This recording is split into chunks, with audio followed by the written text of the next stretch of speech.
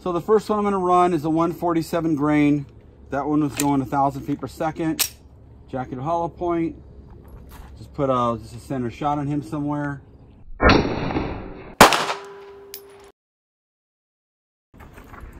So it went all the way through. Didn't make it through the cardboard, didn't make it through the dummy, but completely went through the guy. Now we're going to do a 135 grain Hydra shock. This one was going, again, about 1,000 feet per second. Do a little spot. I got to save some room for the big dog rounds. Here we go. Went all the way through again. Now I'm going to try out the John Wick 125 grain hollow point at 1,425 feet per second. Major stopping power. Here we go.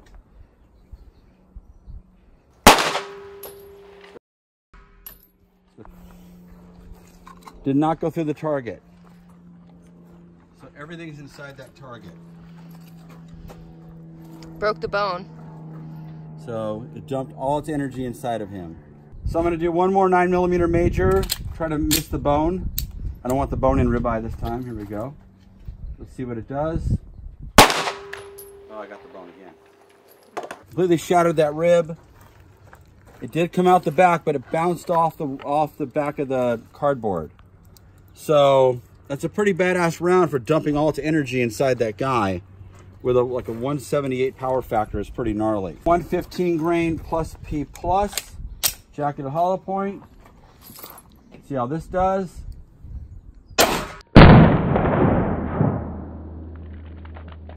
So that stayed inside there.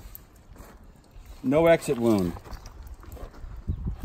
Now we're going to shoot a 124 grain plus P, going about 1,200 feet per second. See how this one does. So it did go through, but not very deep. Here we go. The last one is probably the hottest one. The 127 grain plus P plus T series.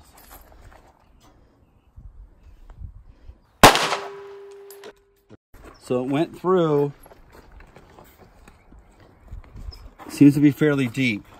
All right, we're going to finish off this bozo with some 125 grain 9 majors.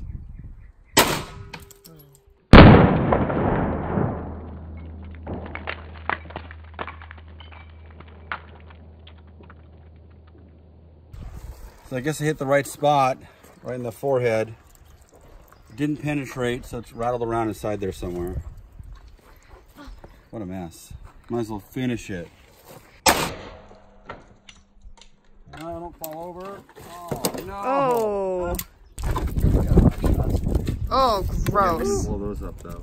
This is the 127 grain plus P plus. This is about as hot as it gets before they go to the 9 major. I'm going to shoot on the right side where he's got a clean area through the shoulder area. It did go through, but it only went through one layer of cardboard. 115 grain plus P plus out of a Glock 19 Combat Master.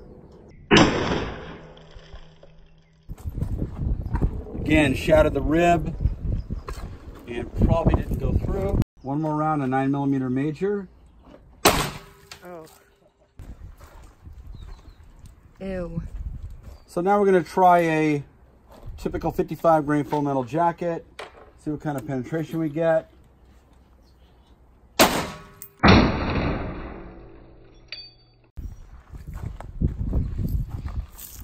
It did go into the cardboard. I think this is great stuff for home defense. 50 grain VMAX Black Hills. You can see that just the total crazy explosion. So now we're going to try the 60 grain VMAX. It's going a little bit slower, about 2950, but it's 10 grains heavier. Probably no exit also. So probably stack your gun, if you're a weirdo like me, with 50 grains first, probably the first 10 maybe. The next 10 or 15 will be the 60 grain VMAX. Then at the bottom have like your 77 grain crazy awesome, you know, Black Hills. So now we're running, one of the hottest 223s out there, probably the hottest, the big dog, the 5.56 77 grain match cane from Black Hills. See if this thing goes all the way through. Did go through, it went through everything, including all the cardboard and the rubber dummy. So I've got some Fiocchi 115 grain full metal jacket. Type of stuff most people shoot in carbines like this. They don't really run hollow points that often, but let's see how far it goes through. Do a couple of them. All right, check it out. Steel. All the way through the target, through all the cardboard, hit the steel. So it just keeps going. Here is the Fiocchi Aero Slug.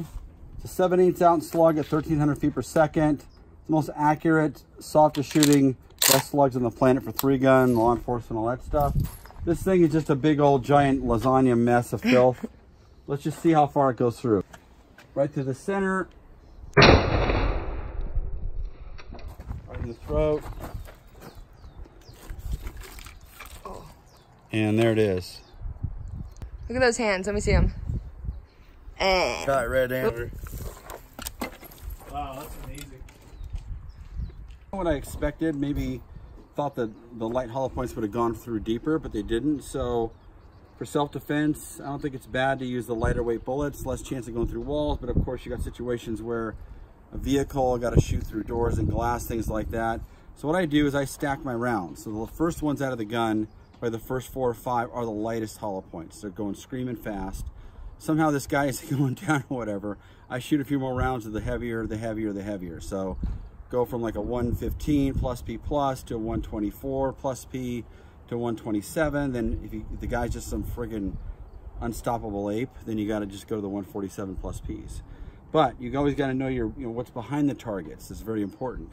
You don't want to like shoot when there's guys around. And so we had those electronic guys out here moving around. It made us better at shooting, knowing there's a million no-shoots in the background. So know what's behind the target. Don't just fire and wonder what's going on, because it's probably going to go through. But if you want less chance of that, go with the lighter hollow points, the plus P plus stuff. Very cool.